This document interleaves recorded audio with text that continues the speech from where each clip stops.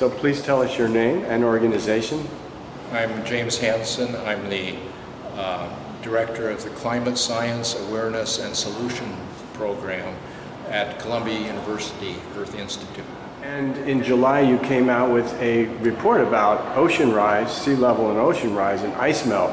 Can you tell us a little bit about that report? Yeah, our new paper is titled Ice Melt, Sea Level Rise, and Superstorms. And what it's about is the threat that we have of melting on the Greenland ice sheet, and especially the Antarctic ice sheet. And we show that there are amplifying feedbacks that occur in the Southern Ocean, so that as fresh water from melting ice is dispensed to the surface of the Southern Ocean, it reduces the ability of the ocean to expel heat into the atmosphere and space, and instead the heat is used to melt the ice shelves which buttress the Antarctic ice sheet.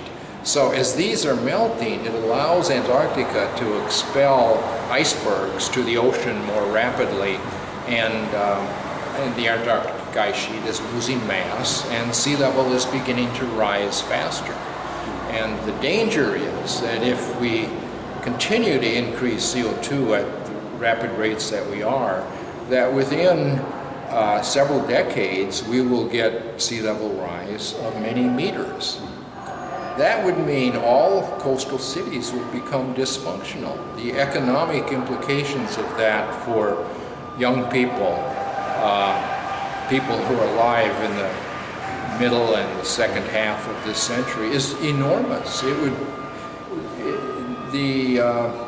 a large fraction, most of our large cities are on coastal locations. So the planet may become ungovernable. The implications would be so great. The people who would become migrants would be enormous. The entire country of Bangladesh would be underwater. So we can't let that happen.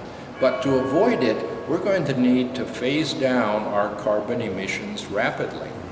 And the only way that's going to happen is if we make the price of fossil fuels honest. It should include the cost to society of air pollution and water pollution from the fossil fuels and the climate change. And if we did that, you know, we could get the market to help us move to clean energies and preserve a livable planet for young people. Earlier during your talk, you said that we are in an emergency. This is an emergency, I think you said. How dire is the situation with climate disruption? Well, the climate system, on average, responds relatively slowly over decades, and that's why it's so difficult for the public to become sufficiently concerned about this.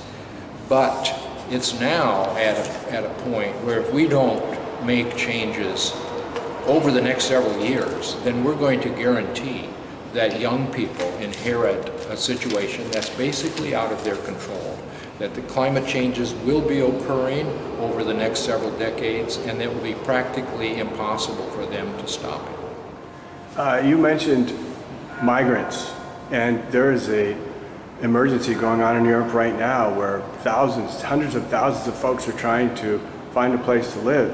Is that crisis related to climate?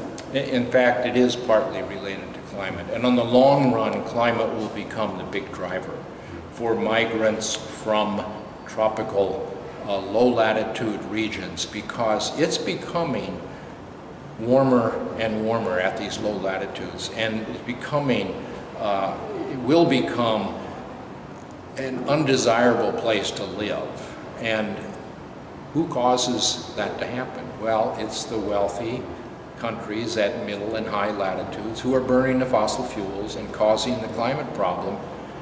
And those developing countries are going to understand that.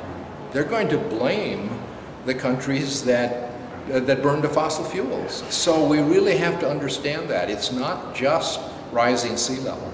There are other impacts of burning these fossil fuels and rapidly changing the atmosphere in a range that has not occurred in millions of years.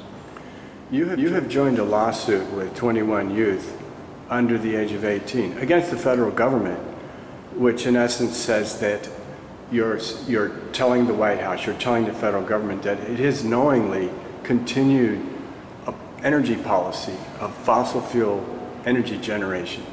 Can you tell us a little bit about that lawsuit and what you hope to achieve with it?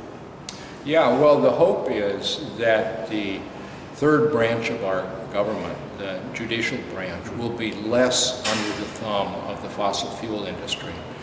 So we're asking the courts to look at the constitutionality of what the federal government is doing, because the federal government realizes that this is a problem, that climate change is a problem and it's caused by burning fossil fuels, and yet they're not doing anything effective about it. They are depriving young people of life, liberty, and property without due process of law. If you look at our Constitution, young people are people. They have all these rights that are guaranteed by the Constitution. And that's what we're asking the courts to look at. And I think that this may be our best chance to force the government to do its job. The climate change, we're seeing the temperature is increasing more or less linearly, but there are parts of the climate system that will respond to that global warming in a very nonlinear fashion. And we know that from the Earth's history. When ice sheets have become warm enough to begin to collapse, it can happen very rapidly. You can get sea level rise of several meters within a century or less. And that's something that would be extremely difficult to adapt to. In fact, practically you can't adapt except to abandon your cities, and the costs of that are enormous. So yeah, some parts of the climate system can respond in a rapid, nonlinear response. For example, the stock market, think of that. If you have bad economic policies, the stock market may go along changing up and down, but then after the policies have been in place long enough, you may just get a collapse, stock market crash. Well, that's what we have the potential for in the case of ice sheets. So that's just one example of a nonlinear. We still have a number of what they call climate deniers out there that claim that all of this is a bunch of hooey, that the climate issue is a temporal thing that's going to wax and wane. What would you say to climate deniers if you were speaking to them? Well, we know that these changes are not natural because we can now measure the energy balance of the planet. See, what we do when we add carbon dioxide to the atmosphere is reduce the heat radiation to space so that there's more energy coming in than there is going out. And as long as that's the case, if you've got more energy coming in than going out, then the planet's going to get warmer. Well, we can now measure that energy balance very accurately because the nations of the world have cooperated in spreading around the world's ocean more than 3,000 floats that dive down into the ocean and measure the temperature and salinity of the ocean to a depth of 2 kilometers and then come back to the surface, radio the information to a satellite. Well, what we can then learn from that data is that the oceans are getting warmer and warmer. That's because of this energy imbalance. Most of that energy has to go into the ocean, and we can now measure that.